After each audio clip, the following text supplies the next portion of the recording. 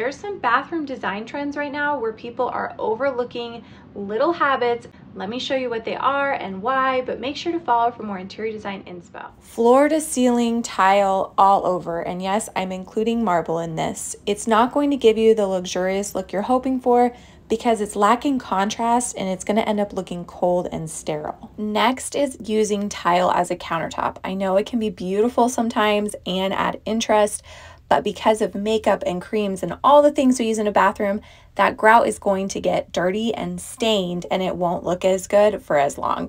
Next up is black toilets. I love these. They look so chic, but you can never tell if they're actually clean, which is really gross. Next up is putting a pedestal sink in a main bathroom.